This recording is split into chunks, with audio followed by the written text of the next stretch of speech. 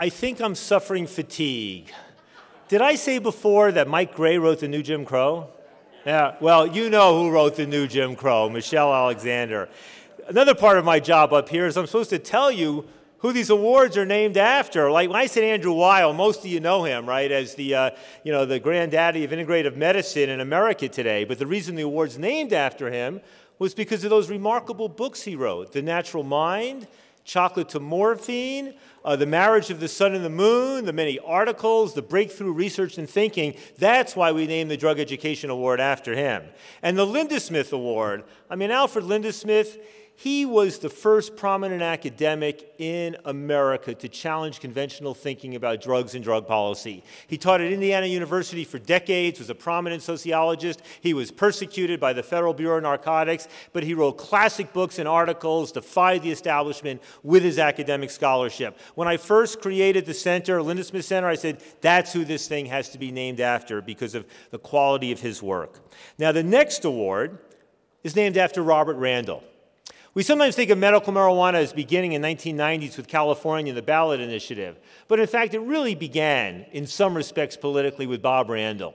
He was the guy who went to court, sued the federal government, said, I need marijuana as my medicine, and won the right for the federal government to supply him with his medical marijuana, right? That the University of Mississippi farm the government runs should supply it. So he fought that out. He helped build this movement. He died prematurely. But the award for citizen activism and citizen action, which is far and away the most competitive award we give out because there's such a remarkable number of talented people. And we typically give it to more than one person. And this year it's going to be to two people. The two are Steph Sherer, the head of Americans for Safe Access, and Lorenzo Jones from A Better Way. So I'm going to ask first my colleague Amanda Ryman, one of the leading experts about marijuana in America, to present this award to Steph.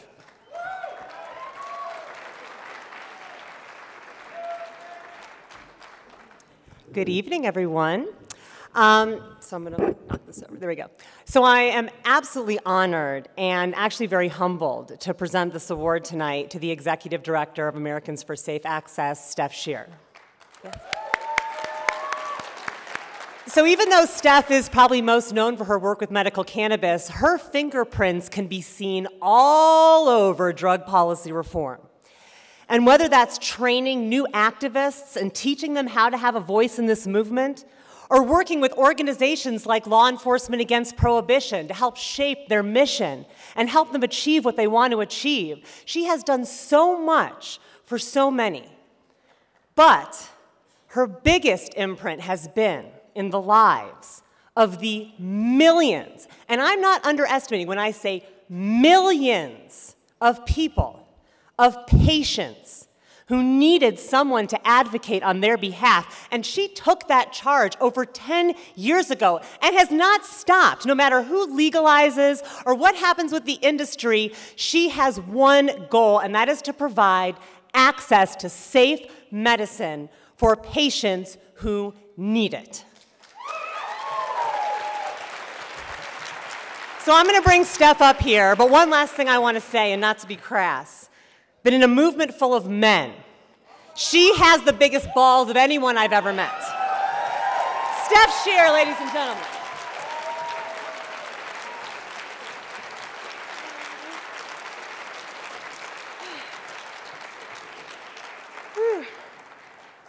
So I'm really honored and a little speechless, which I know you guys aren't used to. This means a lot to me. I came from the global justice movement, and I started Americans for Safe Access as a patient. I didn't envision my life here.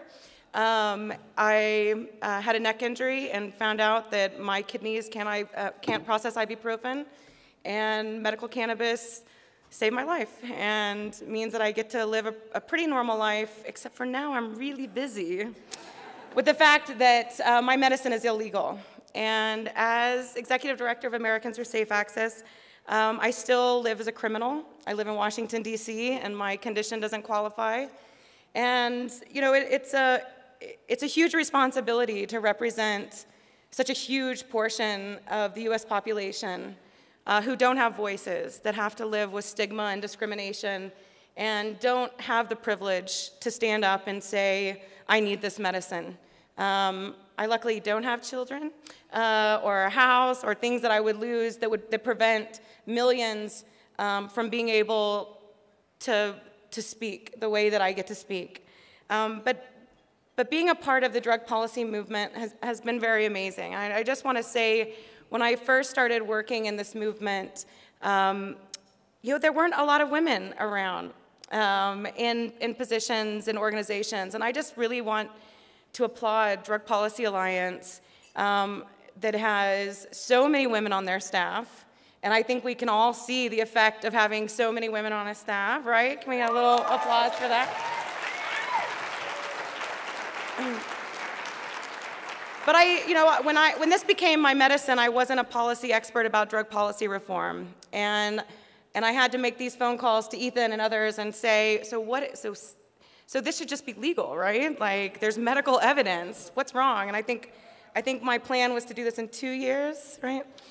11 years later. But I've had the honor to work with just amazing people, and I'm so moved by a movement that is willing to meet the consumers and the users where they are, that are willing to take a snapshot of this country and realize that these are true human rights violations that are happening every day, and really because of, at this point, corporate interests and racism. And the work that you all do, it is just phenomenal. I love this conference.